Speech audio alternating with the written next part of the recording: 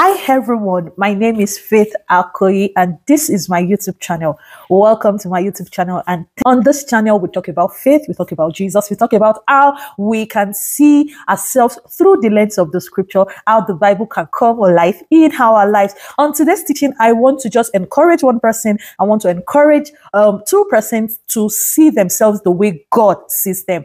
We are in a world whereby people just have different speculations of us. People just have different perception of who you are. You know, when they just notice an area of strength, they just assume that, oh, this is what you should be doing. Oh, you talk too much. Why not do this? Oh, you do this. Why not do that? I want to encourage us to see ourselves through the lens of the scripture and how God sees us. How do you think God sees you?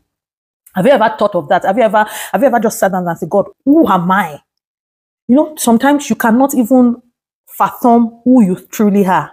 And that is why it is best and it is the safest place to be when you see yourself the way God sees you, because it just gives you this freedom. When you know the truth of God about you, the Bible said, and you shall know the truth, and the truth shall set you free. What the truth does to you is it sets you free. It sets you free of people's perception. It sets you free of people wanting you to be a particular, to live a kind of way, to be a particular kind of person. When you know the truth in God about yourself, you live in freedom. Regardless of what people say to you, regardless of people's, speculations of you, you are free because you know the way, you're aware of how God sees you. I remembered a teacher in secondary school once told me that I had a dream that I was going to be a doctor, blah, blah, blah. I knew as at that time that I cannot be a doctor. I can't. Doctor is not something that I want to be. As young as I was, I just knew that everything in me knew that I was not going to be a doctor. I'm much older now and I'm still not a doctor. As I grew older, I knew the plan of God and purpose of God for my life. I knew, I began to look through the lens of God and not, people's perception of me. Regardless of what you tell me, I will check it by the word. So I want to encourage somebody today. As you go about your day, yes, many of us are on a path or in our journey because of what somebody said. Yes, sometimes people would have perception of you, but how will you know the true you out of many, people saying so many things to you? It is only when you have, when your foundation is on what God has said about you. So when you hear this, you know that, okay, this looks like what God said concerning me. Oh, this does not look like it. And you'll be able to walk in total freedom. In Mark 16, from verse 13 to 18, Jesus was with his disciples and he was trying to understand people's speculation of him. He was trying to understand what people see him as. And he asked his disciples, who do men say that I am? This is not because he does not know who he was, but he wanted to be sure if these people that is leading, that is healing, that all these miracles that he's doing, if people really, really know who he was.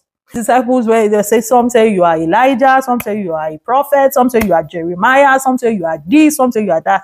And he went for that to ask them that, who do you think these people have been walking with God? They've been following him all around. And he wanted to be sure that they knew who he was. This is to tell us that you can have a relationship with God.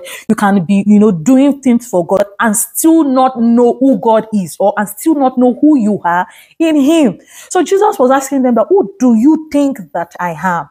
And Peter said, you are the Son of God. You are the Messiah. And Jesus said, yes, this can only be revealed to you by my Father who is in heaven. It is only my Father that can reveal this to you, because that is the truth about me. What is God's truth about you? Do not let people around you determine the trajectory of your life. Do not give people that, that right to determine what you should do, who you should be. God is the only one that has that right and that can lead you right. The truth about you, like I said earlier, gives you freedom. And when you begin to live a life of freedom, you begin to live a life of fulfillment. You will not just be tossed here and there. People can have perception, that's fine, but you know where you are going to. You are focused. Your life is well planned out because you know who you are. So I'm encouraging you today to look at yourself through the lens of God, because it is only in him that you can know the truth about yourself. Thank you for tuning in today. I hope to see you next time. Please do well to subscribe to my YouTube channel, turn on the notification bell, share this video with your friends as it helps us to reach more people. Thank you and God bless you.